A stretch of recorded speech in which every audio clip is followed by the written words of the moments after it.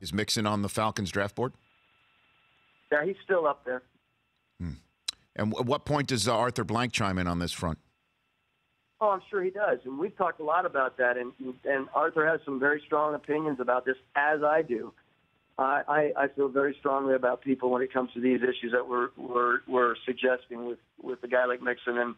And I say that he's on our board right now. That does not mean these players that we're talking about will stay on our board for long. We make sure that we are very well thought out, most of this. And as you know, sometimes when you're talking about issues like this, the conversation isn't that drawn out.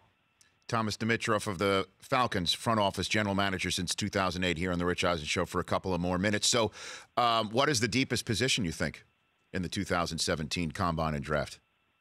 Wow, every year people ask me that, and I realize that, obviously there's always going to be receivers. Every time you and I look at that receiver board, you're thinking, wow. I mean, you're trying to work through it, and I always say the scout on our team who's responsible for the cross-checks of the receivers, I think we should pay him a bonus because there's so much work in evaluating those guys. So I think there's some depth there, of course.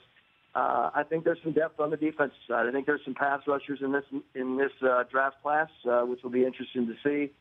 And I think, offensive line-wise, like every year, some strength there and some challenges there as far as where you're going to pick. But all in all, I think every draft has its benefits, of course, and its strong points. And when you mention receivers, Julio Jones, what's the deal with his toe? Do you think he's going to have surgery on it? I think Julio's going to take some time and see how he feels. And Julio is a very resilient football player, body, mind, and soul.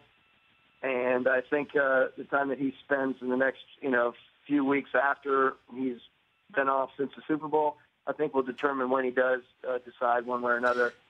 I've heard he's doing really well, so I'm not really fearful of it. The Rich Eisen Show, weekdays at noon Eastern on Audience.